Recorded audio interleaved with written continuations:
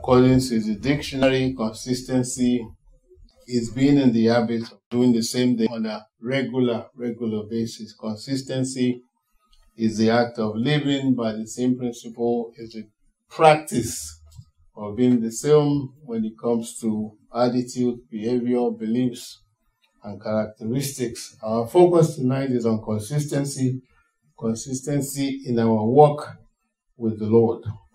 Consistent people are those who achieve things of value and meaning in their lives by not changing their opinions about what they want.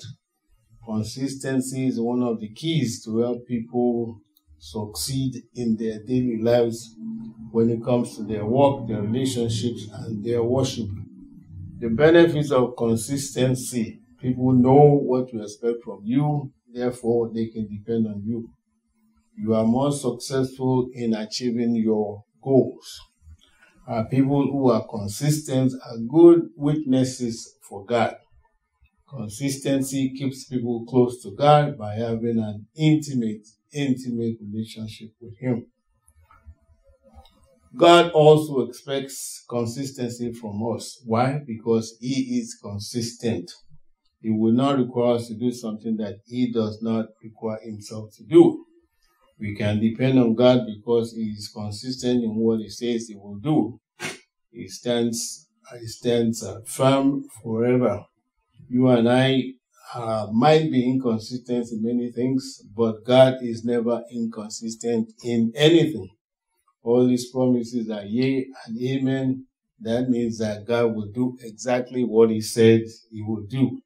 The Bible says in Psalm 33:11, the plans of the Lord stand firm forever, the purposes of His heart through all generations. God never changes. This is a major sign of consistency because God does not change. We can trust Him.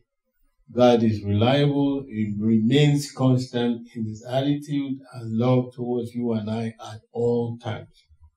You would always know what to expect from God when you read the Bible. Not only will God always mean what He says, but He will always follow through on what He says. Now, the Bible contains many scriptures and examples about consistency because God expects consistency from all His people, all His children. Here are the areas in which God expects consistency. God expects consistency in obedience. God expects consistency in faithfulness. God expects consistency, consistent follow through on promises and vows. So if you vow to God, you better make sure you follow through. God expects a consistent relationship with Him also. When you are consistent, you are also committed. Your commitment should not change with circumstances. Some people give up instead of being steadfast and consistent when things don't go well, with them. These are the times when it is evident if a person is consistent or not. Consistent people will keep going, but inconsistent people will give themselves excuses to give up. The Bible says, therefore, my beloved brethren, be steadfast, immovable, always abounding in the work of the Lord, knowing that your labor is not in vain in the Lord. A single characteristic of those who succeed in the challenges of life is this element of consistency. Joseph in that Egyptian dungeon did not give up. Paul in the Philippian jail did not give up. Daniel in Babylonian captivity did not give up. And God did not forget any of them. Daniel is our case study tonight. While we can be certain that most scholars would put Daniel in his early teen years when he was taken to Babylon. So we likely have a teenage boy who is abruptly removed from his hometown and taken to a foreign pagan nation to serve a pagan king. Quite an overwhelming event for a boy of that age. Often the tendency for many of us to succumb to the culture around us For some, it becomes easy or easier to simply give up trying to hold on to the biblical principles and go along with the culture around us. If Daniel is saying anything to us across the number of centuries, he's challenging each and every one of us not to give up and be consistent. Again, one of the admirable qualities of Daniel is consistency. One kingdom fell, another one rose. Rulers came and went, but he survived. Daniel served under Babylonian king Nebuchadnezzar and then under his son Belshazzar. Daniel also served Darius, the king of Persia, who conquered Babylon with distinction until his death, and then also served Cyrus, his successor. How did he do it? How did he survive? Consistency is the key. So let us look at a few principles that we can learn from Daniel. I am going to read Daniel 1:1-8. Daniel 1:1-8 from the New King James Version. In the third year of the reign of Jehoiakim, the king of Judah, Nebuchadnezzar, king of Babylon, came to Jerusalem and besieged it. And the Lord gave Jehoiakim, king of Judah, into his hand, with some of the articles of the house of God, which he carried to the land of Shinar, to the house of his God, and he brought the articles into the treasure house of his God. Then the king instructed Ashpenaz, the master of the eunuchs, to bring some of the children of Israel and some of the king's descendants and some of the nobles, young men in whom there was no blemish, were good-looking, gifted in all wisdom, possessing knowledge and quick to understand, who had ability to serve in the king's palace, and whom they might teach the language and literature of the Chaldeans. And the king appointed for them a daily provision of king's delicacies and of the wine which he drank, and 3 years of training for them, so that at the end of that time they might serve before the king. Now, from among those of the sons of Judah were Daniel, Hananiah, Mishael, Azariah. To them, the chief of the eunuchs gave names. He gave Daniel the name Belteshazzar, and Hananiah he gave Shadrach, and Mishael, Meshach, and Azariah, Abednego. But Daniel purposed in his heart that he would not defile himself with the portion of king's delicacies, nor with the wine that he drank. Therefore, he requested of the chief of the eunuchs that he might not defile himself. So principle number one that we learn from Daniel is that we should not give in, but be resistance. We should not give in, but be resistance. We have a tendency to conform to the standards of being transformed by the Holy Spirit. They wanted Daniel to change his language, his literature, his lifestyle, and his loyalty. But Daniel purposed in his heart not to defile himself with the king's food and drink. Where did he draw the line? On God's word. Daniel had a solid foundation from his early years, from parents who instilled in him godliness. He was mature and spiritual very early. He did not have to uphold the Jewish standards. In Babylon, he was away from home in a foreign pagan kingdom without his parents around. He could have eaten the food without a second thought. A modern example of this would be a child goes to a friend's house and they were playing a video game or watching a movie that they aren't allowed to watch. Since parents are not around, the child can easily get away with playing the game or watching the movie. Same thing is going on here. Daniel didn't have to maintain the Jewish standards, but he did. The young boy had the precepts of God as well as integrity so instilled in him, even as a teenager, that it mattered to him whether he pleased God or not. And we should remember that he grew up during the most godless times in Judah's history. It didn't matter what everyone around you was doing. Peer pressure, of course, we all know is a very powerful thing. It's been cause of many young people losing their faith. as followers of Christ, we have to decide up front, just like Daniel, that we are not going to compromise our biblical principles no matter what. Our standard is God's word, not what the world says. Daniel did not give in. He resisted the temptation to compromise. And may God help us to stand on our convictions, even when we stand alone, in Jesus' name.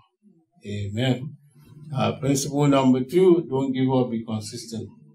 Don't give up, be consistent. I'm going to read Daniel 1, 6 to 8 to 16. Daniel 1, 8 to 16. But Daniel purposed in his heart that he would not defile himself with the portion of the king's delicacies, nor with the wine that he drank. Therefore, he requested that the chief of the eunuchs that he might not defile himself. Now, God has brought Daniel into favor and goodwill of the chief of the eunuchs, and the chief of the eunuchs said to Daniel, "I fear my lord the king, who has appointed your food and drink. For why should he see your faces looking worse than the young men who are your age? Then you would endanger my head before the king." So Daniel said to the steward whom the chief of the eunuch had set over Daniel, Ananiah, Mishael, Azariah, please test your servants for 10 days and let them give us vegetables to eat and water to drink. Then let our appearance be examined before you and the appearance of young men who eat the portion of king delicacies as you see fit. So deal with your servant. So he consented with them on this matter and tested them 10 days.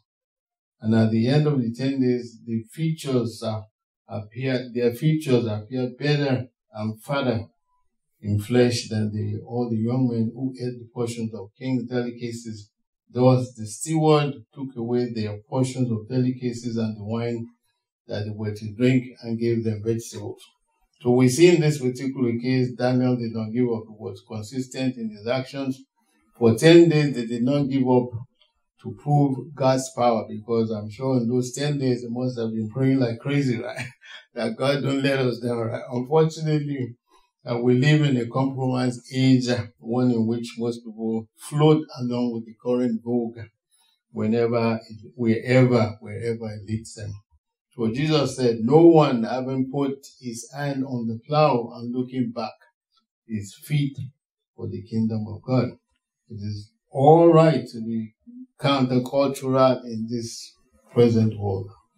All we have to do is purpose in our mind to determine and resolve to claim victory over the temptation of this world, the flesh, and the devil.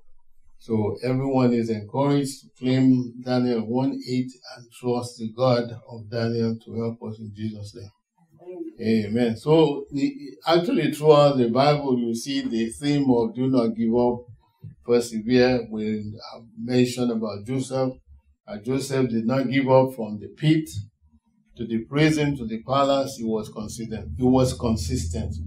Paul did not give up, though he was stoned, shipwrecked, in prison, and beaten like crazy, right? God honors, and that's one thing we have to remember. God honors those who are consistent. Okay, and then of course the third principle, of course, don't give up, be persistent. Don't give up, be persistent. Also, as for this, I'm going to read Daniel 1:17-21. As for these 4 young men, God gave them knowledge and skill in all literature and wisdom. And Daniel had understanding in all visions and dreams. Now at the end of the days, when the king has said that they should be brought in, the chief of the eunuchs brought them in before Nebuchadnezzar. Then the king interviewed them, and among them all, none was found like Daniel, Ananiah, Mishael, and Azariah. Therefore, they served before the king, and in all matters of wisdom and understanding about which the king examined them, he found them 10 times better than all the magicians, astrologers who were in his realm.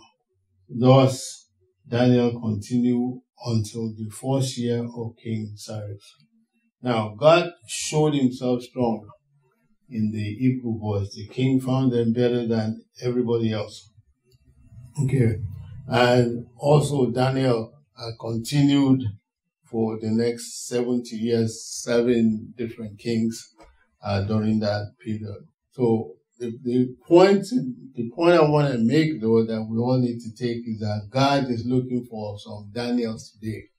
Men and women of God who are resistant to sin, consistent in their Christian work, and persistent no matter what happens. Consistency is not born in the heat of battle. That's another point. Every decision are made simpler when we have made the very first decision to say, I am going to seek the kingdom of God and his righteousness first, okay? So that even though that particular verse was mentioned in the context of worrying over food and drink and clothing, but it is something that we all need to keep in mind, that we should keep our choices, made that choice to seek God first. So everything else that we look at, we'll have to go back and ask that question. Okay, should I miss services today? Then the question will be, am I seeking the kingdom of God first? Okay. In what way should I respond to a post? In what way should I do something? We make all decisions consistent with our seeking God first. Okay. So because we also have to remember that opportunities are lost or won on consistency. Beware that your inconsistency may become excuses for some people as to why they will not accept Jesus. If you are Christian, somebody may say, why do you watch that movie? Why do you dance that way? Why do you dress that way? Things of that nature, right? We gotta keep that in mind and be consistent with what God is saying, with where we should be. And one of the stories that we all are familiar with, of course, is when King Darius sought to reorganize his kingdom. He planned to put Daniel in charge of all the rulers. Though his fears sought to destroy him, no negligence or corruption was found in him. Okay, there was no skeleton in his closet, no now deleted tweet, or one hot mic soundbite that was recorded an embarrassing moment about Daniel. So they concluded that we shall not find any ground of accusation against Daniel unless we find it against him regarding the law of his God. Okay. So even Daniel's enemies recognized his consistency. He had a conduct that was matched by his calling. So these satraps and governors tricked the governor into signing, we all know the story, a law that says that the law was forbidding anyone in the kingdom for 30 days from worshiping any other god except a royal statue of King Darius. Okay, and of course, Daniel, knowing what is going on, he went home, and his upper room, his window open towards Jerusalem. He knelt down on his knees, and 3 times a day he prayed and gave thanks before his God, as was his custom since his early days. It wasn't like Daniel wasn't aware of the new decree, but he was completely aware, but it didn't matter to him. His fellow rulers were maliciously trying to accuse him maliciously, but the king himself made a comment that said, your God, whom you constantly serve, will himself deliver you. And apparently, the king believed that Daniel's devotion would be the key to his deliverance. Again, pleasing God was the most important thing to Daniel. And that's one of the things we also have to keep in mind, that the Bible makes it very clear that if you are following Christ the way we should, we are going to suffer persecution. And nobody likes that, but hey, that's part of what the Bible says, okay? Whether it could be political, it could be personal. Either way, it is crucial for us not to succumb or yield to the enemy's advances. We are to put on the whole armor of God so that we'll be able to quench the fiery darts of the wicked one. Just like Daniel, our first priority should be serving and honoring God. Now, punishment for the disobeying the prayer law was to be cast into the den of the lion. Well, like I said, we all know the story. The question is with you, okay, would you close your window before you pray and make sure that nobody is seeing you?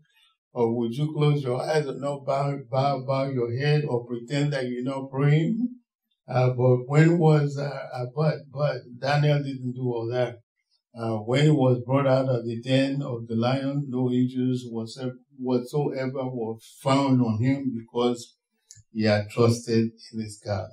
Now, temptation, of course, in persecution is to give in. But we should all remember never to fear. The Bible says, the Bible says, in God I have put my trust, I shall not be afraid. What mere man can do to me. We must live the same consistent godly life in the face of persecution with the help of the Holy Spirit. Now, to be consistent, of course, there are two things we need to keep in mind. In helping us to be consistent. The first thing, of course, is the fact that we have to be sure that we have a strong and active prayer life, which requires great spiritual discipline on our part. You cannot be a consistent believer if you don't have a very solid prayer life. Remember what Jesus said to the disciples to say, "Why are you sleeping? Get up and pray that you may not fall into temptation." Okay. So it's very, very, very important that prayer life must be very strong. And if you read the book of Daniel, he wrote a lot of different prayers that are really, really very powerful. And some of them affect the history of this period anyway, and also move God's hand. Now, if you look at his prayers very quickly, I'm just going to summarize 3 things out of his prayers that we should keep in mind. One of the fact that sometimes God answers your prayer right away, but sometimes spiritual warfare will delay the answer reaching up to you. Because, Daniel was persistent to make sure that he didn't give up.